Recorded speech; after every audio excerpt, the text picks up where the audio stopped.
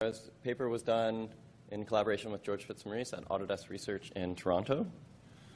It's actually a journal article in the Human-Computer Interaction Journal published in 2015.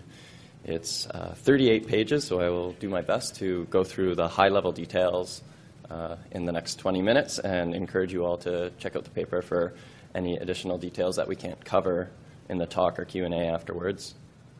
Just a bit of background. My work has been at Autodesk Research for the last 7 or 8 years. Autodesk is a company that designs software for anything that you might make or experience in the physical world, such as automotive, architecture, manufacturing, and media and entertainment, such as movies. So design software. As a result, the user interfaces that Autodesk puts out are extremely complex, with hundreds and, in many cases, even thousands of commands. So obviously, they're very complex to use and very complex to learn. So even with a team of very skilled designers and user experience specialists and applying standard usability guidelines, you're still going to end up with complexities in learning. And a lot of my research has been how we can improve software learning for complex user interfaces. In 2009, we published a paper surveying all the research that's happened in software learnability and presenting this taxonomy. And we also identified some of the core challenges in software learning that you see here. And both before that and since then, there's been a lot of research in the software learning literature of developing interactive tutorials and community-based systems for improving software learnability. And that also includes research done at our lab at Autodesk. You see over the past 5 years that we've done in interactive tutorials. Now, what's interesting about the majority of this research is it doesn't really consider the level of expertise that a user has, which is somewhat crazy when you think about it. And if anyone was at Alan Kay's plenary this morning, he made some points about this, of how the computer knows so little about the user. So this is a screen capture of someone using AutoCAD. So just put yourself in the mind of the computer. Pretend you're the computer or you're the user interface watching what this user is doing. And ask yourself, is this user a novice? Are they intermediate? Are they expert? Are they good at some things? Not so good at other things? Right now, the computer doesn't really have a model of that. And we'd like to address that. And there's a lot of features and metrics that you could be collecting from what's happening here, such as how quickly the mouse is moving, what type of commands they're using, how quickly they access items within the menus, what types of high-level workflows. But right now, the user interface doesn't have that model. So it doesn't know if you're an expert, a novice, or other.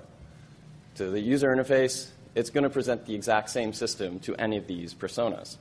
Now, there's been a lot of work trying to address this. So Eric Horvitz has this seminal work on mixed initiative interfaces in the Lumiere project, where he models user behaviors and tries to present information at appropriate times. There's also been work in multi-layered user interfaces or training wheels-based user interfaces, where you reveal more functionality to users as they become more expert with the software. And then work by Hurst Hudson and Mankoff at this conference in 2007 looked at applying task models, and they adapted the level of help a user would get based on the level of expertise that the user had. But for the most part, these studies were done in lab environments. And the expertise models were developed through repetitive use of a software in a short amount of time, where people could progress from novice to expert in a fairly short amount of time, whereas in complex software applications, that's going to take months, if not years, to occur. So we sort of looked at the literature and software expertise and came up with what we used as our working definition, which is the characteristics, skills, and knowledge that distinguish experts from novices, considered across the entire scope of functionality that the software provides.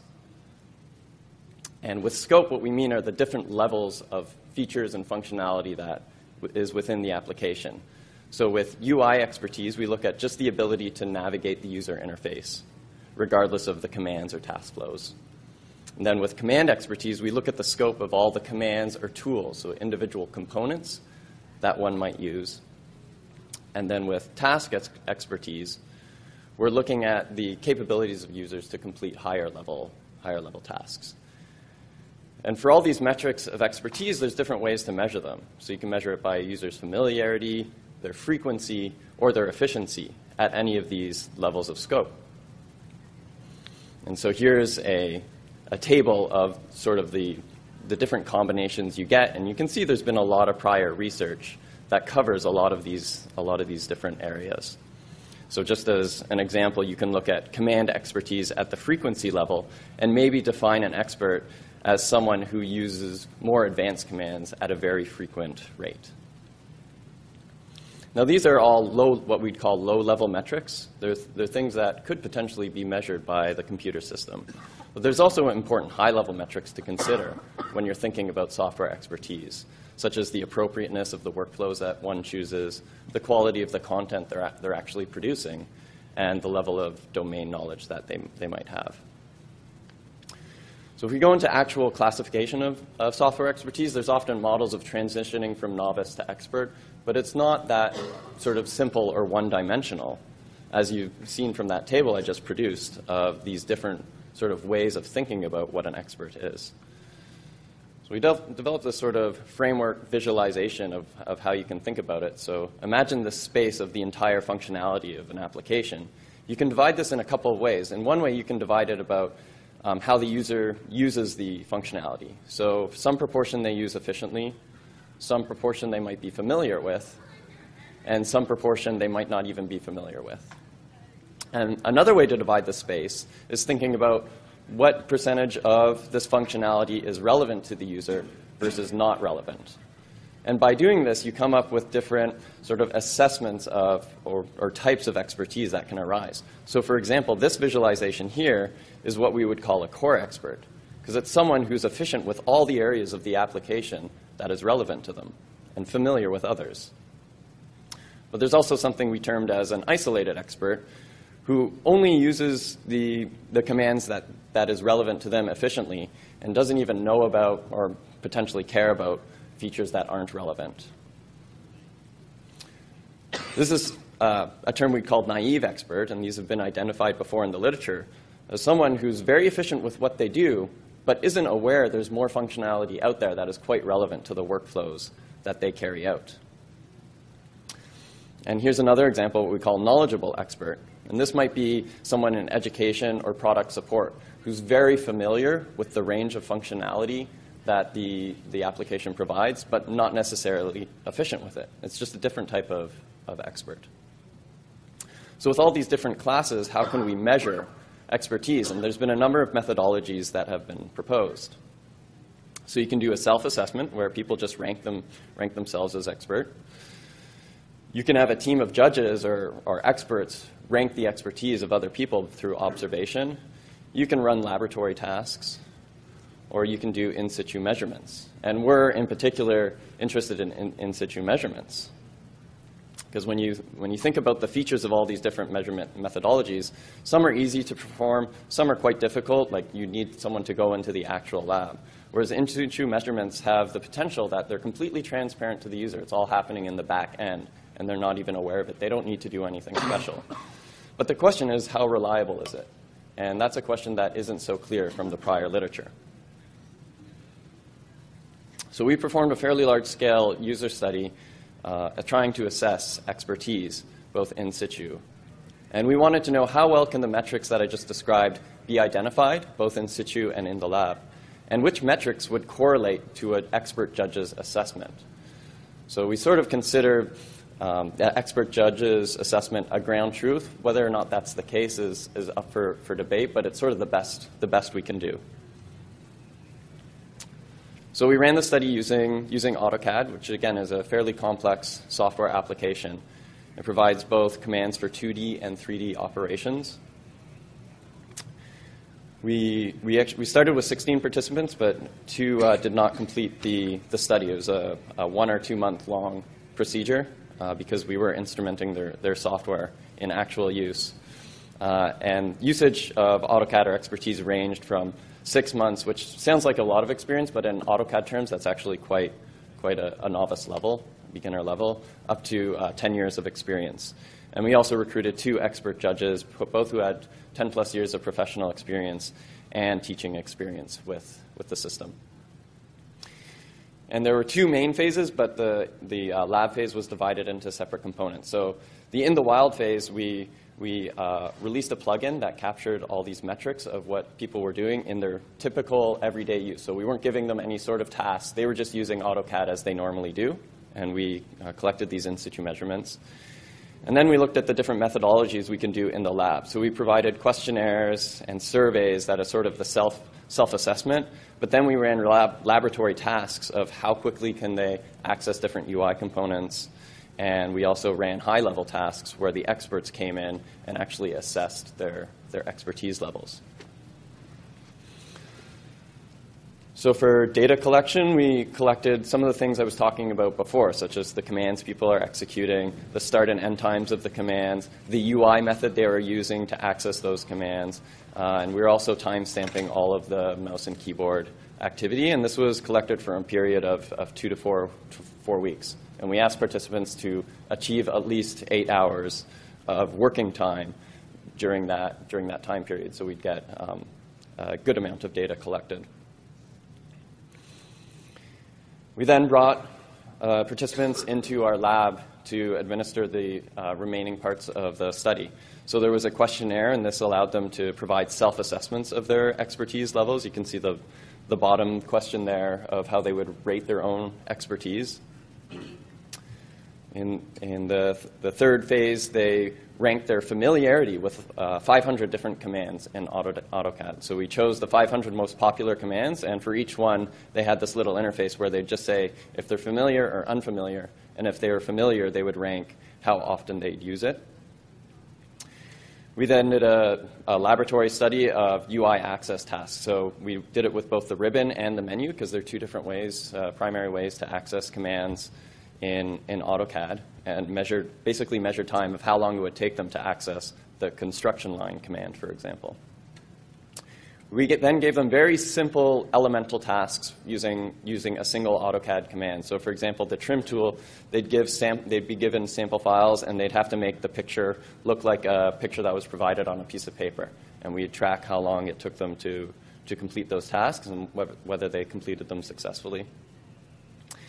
And then the final stage is when we perform the expert assessment. So our team of experts authored 4 different high-level tasks and observed the participants completing that task and ranked their expertise levels. So let's move on to the results. First, we'll talk about the results that were captured in the lab, and then we'll talk about how they correlate with what we captured in situ. So this is a table just showing the level of expertise that was collected both by the experts and through the self-assessment. And the second column is how many years each participant recorded having experience with. And what we did is we reordered the participant numbers in increasing sort order from their overall expert assessment that our judges provided, just for simplicity. And you can see already that it doesn't necessarily correlate with either the year's experience or the self-assessed expertise. So right away we see this one result that years of experience and self-assessment of expertise levels may be misleading indicators of expertise. Then looked at command distributions that were reported through the self-assessment of which commands, what percentage of commands they're familiar with, what percentage they actually use. And once again, there wasn't much of a correlation here. So strong assessment of expertise does not necessarily require the usage or familiarity with more commands, which talks to some of the classes of expertise we were talking about before. We then look at the results from the UI access tasks, where they had to access items either from the menu or the ribbon. And this was separated into 3 blocks of trials. And what's interesting is you see even for the more expert users, their skill progressed from the start to the end of that study, even for the novice users, which shows that even novice users can exhibit expert behavior with short-term improvements. And so it's really important to consider long-term learning effects as well. But despite that, there was a correlation, and this reiterates some of the prior literature that has been presented before, that UI access time is an indicator, or can be an indicator of an expertise level. And it had a significant correlation with the expertise ratings. One of the strongest indicators of expertise was from the command task that we provided, so when they had to use a single command to complete a task. And we calculated a completion score. So if they completed a task successfully, they'd get a 1. If they were almost there, they got 0.5. And if they didn't make much progress, they got a 0. And that completion score had a fairly strong correlation to the overall assessment of expertise. And that provides a really important lesson that command efficiency is a really good candidate for software expertise. So let's move on to the results from the in situ data. So here's an overview of the type of features that we were collecting from the in situ analysis, such as how many usage hours were collected, the unique number of commands that they used. We also looked at things like how often they use undo and erase. That's been proposed before as a potential indicator of classes of expertise. And we looked at the menu access type and also the types of UI that they use to access commands. So first, the command distribution, the unique number of commands that they use from the usage logs. And there wasn't a correlation here. And what you can see is there's sort of two groups of what you might call outliers. And that first group is what we would call those isolated experts who had really strong expert assessments but don't use as many commands. So they're probably those that just focus on the areas of the application that they are most relevant to them. And then we'd have what we'd probably term as a knowledgeable expert who used almost the most number of unique commands across all the users but had a much lower overall expert assessment. So it shows that the number of the nature of commands that a user uses does not necessarily correlate to expertise levels. When we go back to command efficiency, so how quickly they're completing commands, and this is from the in situ data, we do get a correlation to expertise. And this is a really interesting and important result because, once again, we had no model of what sort of tasks people were doing, how complex the work was doing. But just looking at how long, for example, it took them to trim something or extend a line was an indicator of expertise level. So command efficiency could be measured in situ and used as an indicator of expertise. Another metric we looked at that's been proposed before is how often users pause within their workflow. So if there's no keyboard or mouse activity for a short amount of time, that's counted as a pause. And there's a metric of number of pauses per command. And that had a weak correlation to the overall expert assessment. If we go back to the UI access times, so how long it took them to access UI commands, we measured that in situ as well. And once again, it had a correlation to expertise levels, but not a strong one. And again, we sort of see one potential outlier there. And when we looked further at P12, this is someone who had a high expertise level, but wasn't as efficient with the menu access. We found that it's someone who didn't really use the menus very often. And again, remember, in AutoCAD, there's multiple ways to access a command. So it shows us two important things. One is that you can potentially use menu access times or UI access times to assess expertise, but it's really important to also consider for each particular user what their typical UI access methodology is. So I'll just summarize with some key results. So menu access times only had a weak correlation with the overall expert assessment. Performance with individual commands in the lab study exhibited the strongest correlation we saw overall throughout the whole study. Command completion times in situ also correlated to the overall assessment, and this is one of the important results from our work, is that it shows software expertise can potentially be measured in situ, and that the number of pauses also had some correlation to overall expert assessment. So we'll just wrap up quickly with some discussion. What are some of the design implications? Well, I talked about it before. There's adaptive UIs, adaptive help systems. But also there's opportunities for community-based learning. So imagine on a discussion board, instead of getting an answer from someone who might have a badge because they've answered many questions before, you could see an icon or representation of what their actual expertise level is. And there's also opportunities for software companies to measure the expertise of their users and understand how they're progressing, especially if new learning materials are provided. And there's also opportunity for organizations who have a bunch of users all using the same software to potentially measure the expertise level of their users. So future work, we'd like to generalize the results, obviously beyond AutoCAD, because the study was restricted to that, and also look at other types of tasks, larger participant pools. And by going to larger participant pools, we can start to build machine learning classification models that could apply some of this knowledge. And we'd also like to look at this issue of domain knowledge. What do people know about, not necessarily the software, but the domain? In the case of AutoCAD, it would be architecture. So with that, I'll wrap up and take any questions. Thank you.